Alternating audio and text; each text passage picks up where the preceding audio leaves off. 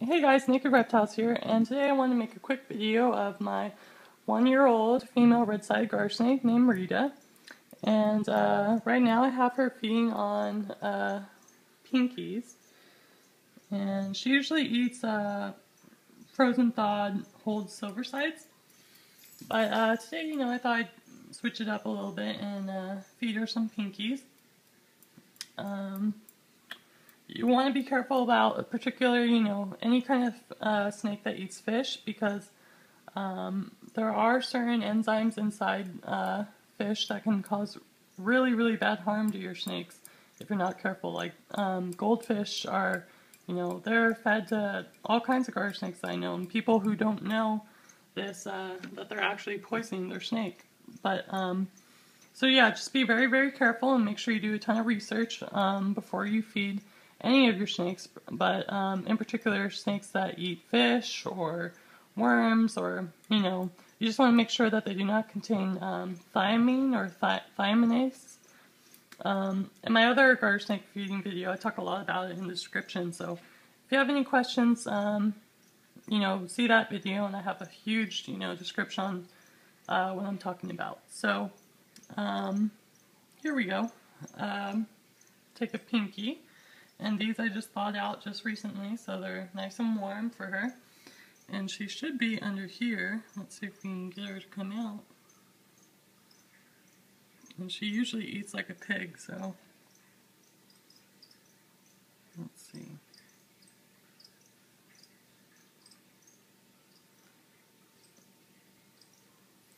Let's see if she's under there. There she is. Let's see if we can get her to take a Pinkie mouse.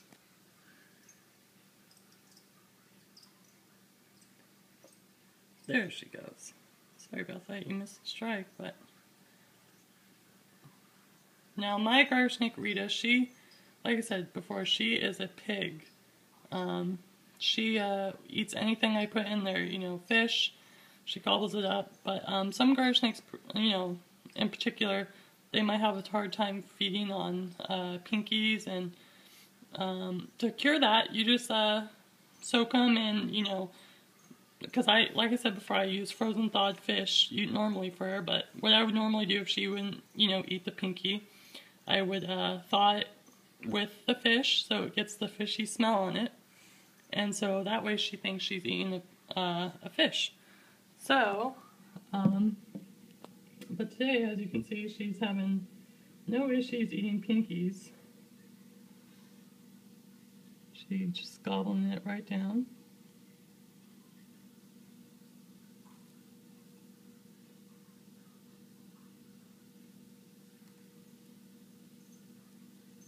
Now, pinkies, again, are a whole, they're, full of nutrients, they have the calcium, everything.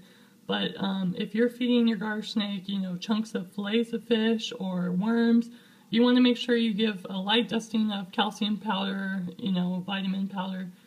I want to say like maybe once a month for them, because you need to make sure that in the wild they would be eating things with bones and other things, so you want to make sure that they're getting their calcium.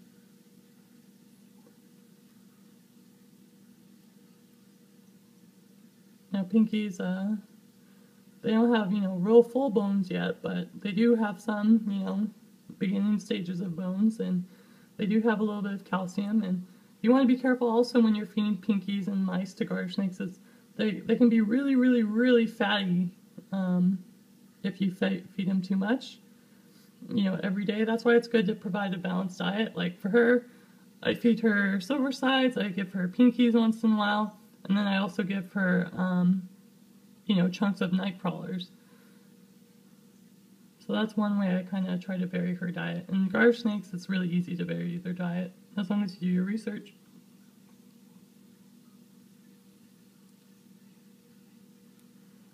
And as you can see, she just chowed down on that.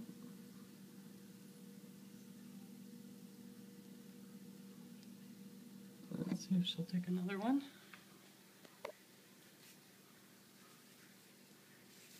She probably will, because she is a pig.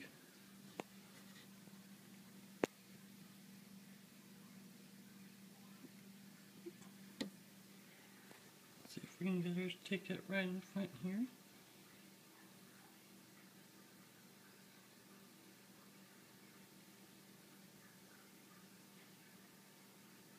There she goes.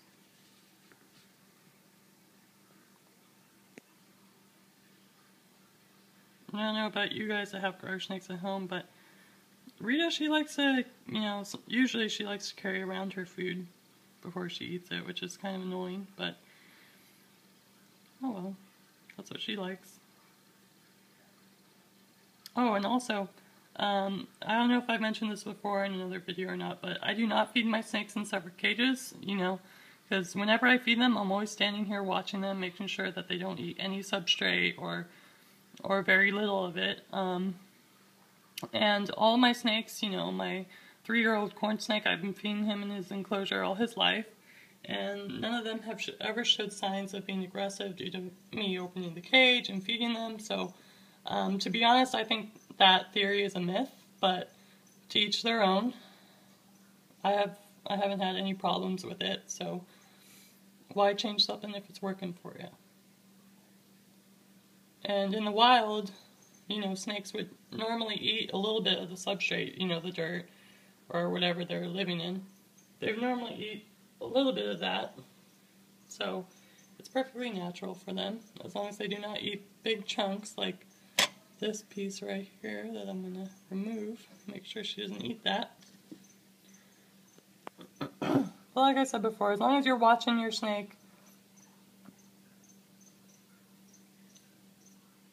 there should be no problems with feeding them in their enclosure.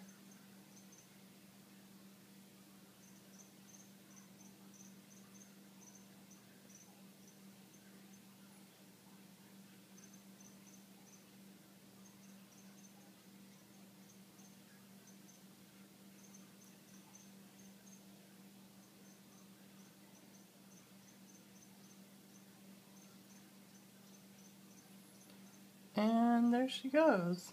As you can see, she is quite the pig. She eats anything that I give to her. And you can really see her bright coloring.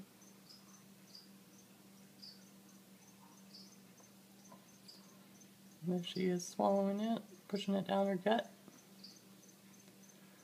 But yeah, that's it for Rita, and that's it, guys. So if you have any suggestions of videos you want to see next, or any kind of questions, leave them down in the comments, and I always get back to all my comments. So again, if you need any questions on what to feed your garter snake, make sure you look at my old video of my old male red-sided garter snake. There's a lot of info in the description bar, so if you check that out, it might be able to help you on what is safe and what isn't safe to feed your garter snakes. And until next video, guys, I'll see ya. Bye.